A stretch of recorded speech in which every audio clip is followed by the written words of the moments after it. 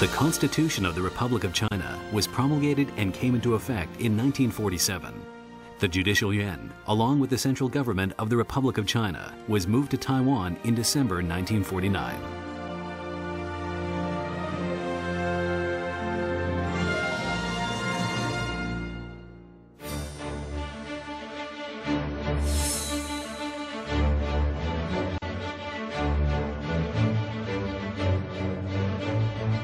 The Judicial Yuan has a president, a vice president, and other justices totaling 15 people, who are nominated and appointed by the President of the Republic with the consent of the Legislative Yuan.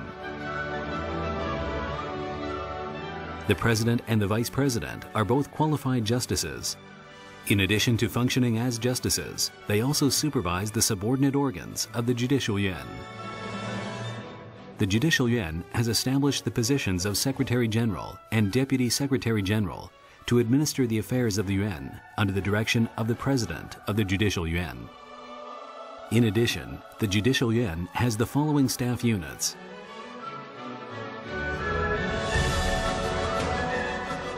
The subordinate organs of the Judicial Yuan include 3 courts of final appeal,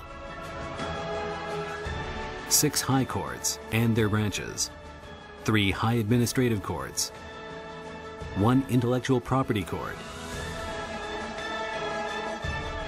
22 district courts,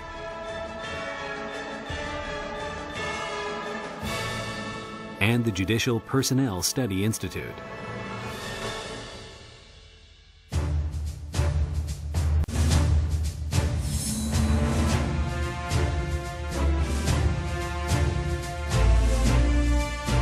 To stabilize social order and settle disputes among the people, the Judicial Yuan exercises the power of interpretation, the power of adjudication, the power of discipline, and the power of judicial administration.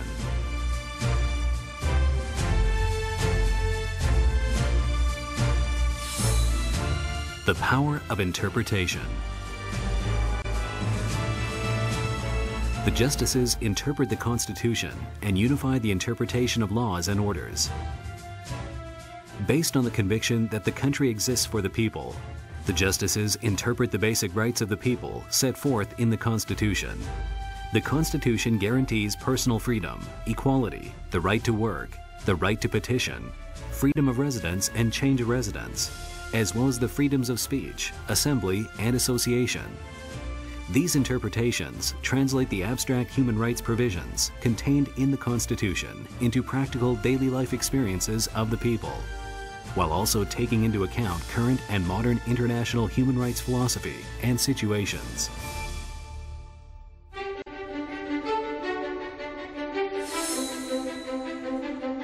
The power of adjudication. The justices adjudicate cases concerning the impeachment of the President and the Vice President of the Republic of China, and the matters regarding the dissolution of political parties violating the Constitution. Furthermore, each level of the court system adjudicates civil, criminal, and administrative cases, intellectual property cases, juvenile and family cases, as well as others. According to the Fifth Amendment of the Constitution, the justices compose the Constitutional Court to adjudicate cases concerning the impeachment of the President and the Vice President of the Republic of China, and the matters regarding the dissolution of political parties violating the Constitution. Civil and criminal litigation in the Republic of China has adopted the 3-level and 3-instance system. The first instance is tried by district courts, the second instance is tried by high courts, and the third instance is tried by the Supreme Court.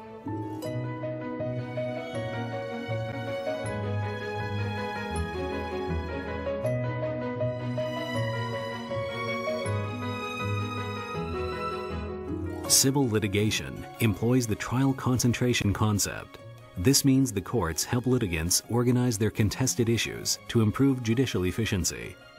Trials of the second instance adopt a strictly limited continuing trial system, according to which, unless otherwise provided by law, new causes of action or defenses are not allowed. Trials of the third instance review only questions of law. The Republic of China's Code of Criminal Procedure has adopted the modified adversarial system and realizes the principle of presumption of innocence. Therefore, prosecutors must prove the guilt of a defendant based on relevant criminal evidence beyond reasonable doubt. The principle of the law of evidence is strictly applied so that the parties can examine witnesses' testimony through cross-examination to confirm the truth.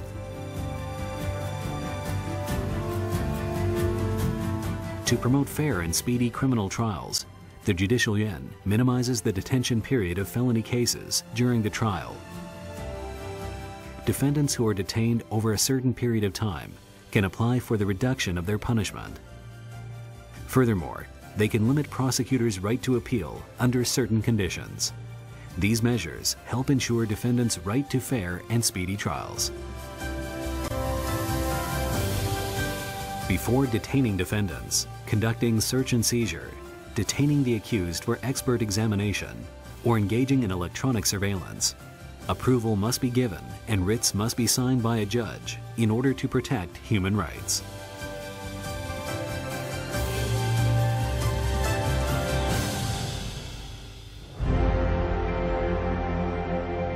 In order for the public to conveniently initiate administrative litigation and for the administrative organization to respond promptly, the administrative procedure follows a three-level, two-instance system, with cases separately adjudicated by the district administrative courts, the High Administrative Court, and the Supreme Administrative Court.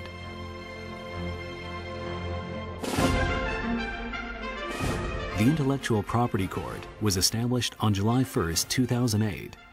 It exercises jurisdiction over cases related to intellectual property rights, including first and second instance civil cases, second instance criminal cases, and first instance administrative cases. In addition, technical examination officers are available to assist judges with cases related to technical points of contention.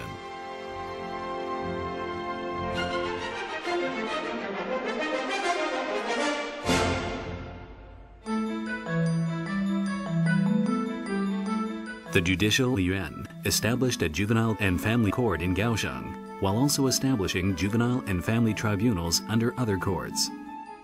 These professional trial teams help professionalize trials of juvenile and family cases. When children or juveniles commit crimes or whose behaviors are suspected of violating the law, the conferencing trial in protective procedures provided in the Juvenile Proceedings Act shall apply.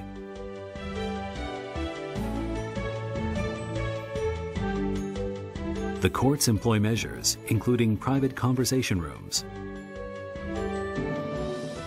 and tribunals with video conferencing systems to protect juveniles. Integrating with social resources, the Judicial Yuan transfers juveniles suspected of violating the law to social welfare and education counseling agencies. This helps prevent the juveniles from becoming criminals.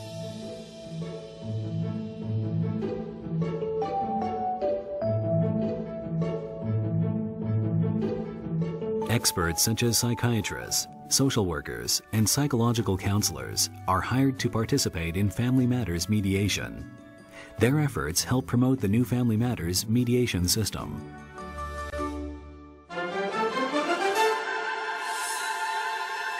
The power of discipline.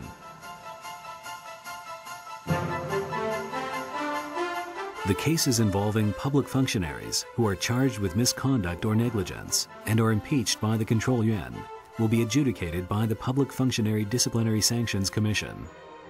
In the case of a judge, the case will be referred to and adjudicated by the Judicial Service Court of the Judicial Yuan.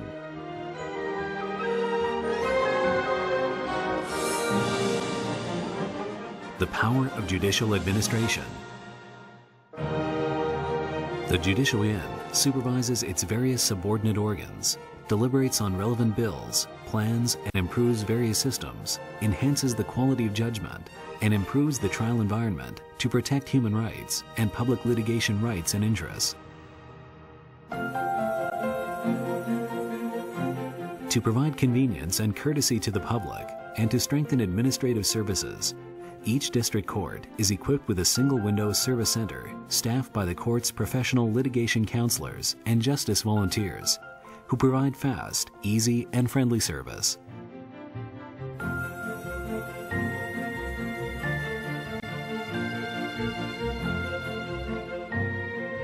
A bilingual environment was also established as one of the measures designed to provide convenience.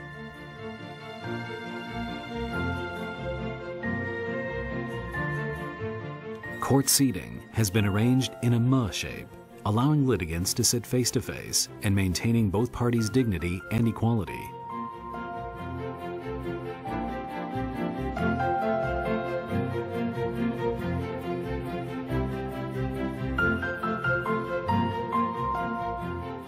The Judicial Yuan conducts case flow management.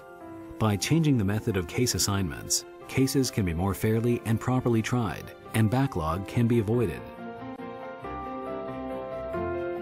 Employing judicial affairs officers is another responsibility of the Judicial Yuan. Non-court proceedings, such as non-trial cases or mediation procedure cases, are managed by a judicial affairs officer. This allows judges more time to deliberate litigation cases and enhance judgment quality.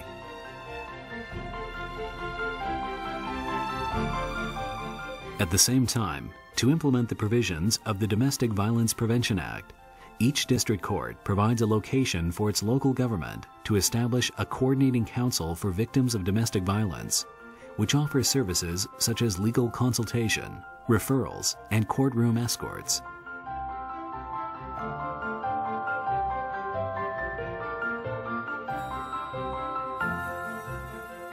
Courts of the first and second instance currently record proceedings by both computer entry and digital audio recording.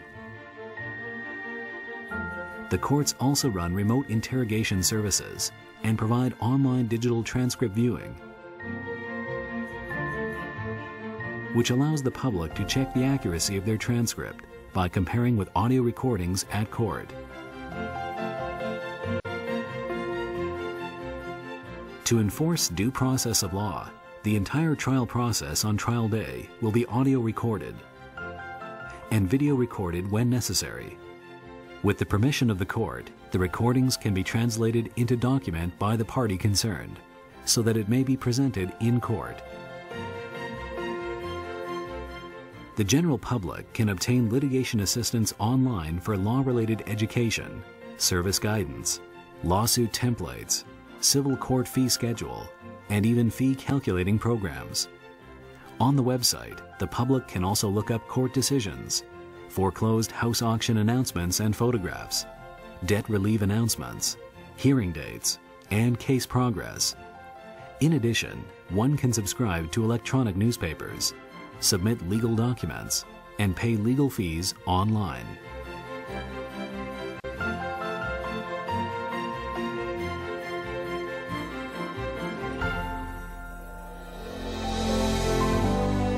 The Legal Aid Foundation was established and funded by the Judicial Yuan to strengthen the rights and interests of the underprivileged. It offers essential legal aid to criminal defendants in mandatory defense cases and to indigent defendants. LAF also provides lawyers to accompany defendants during initial interrogation by prosecutors and police, and supports consumer debt cleaning assistance. Currently, there are 21 branches around the nation to help ensure that litigation rights and equal rights, as guaranteed by the Constitution, are not infringed. Each district court has specialized tribunals that deal with finance, labor, intellectual property, medical disputes, elections, and impeachment cases. The Judicial Yuan has also enhanced judges' specialized knowledge through on-the-job training to achieve professional division of labor to conclude cases properly and promptly. It is important for judges to continually improve their knowledge. Therefore, we promote judges' education and research resources by various on-the-job training programs to expand the opportunities for them to advance themselves.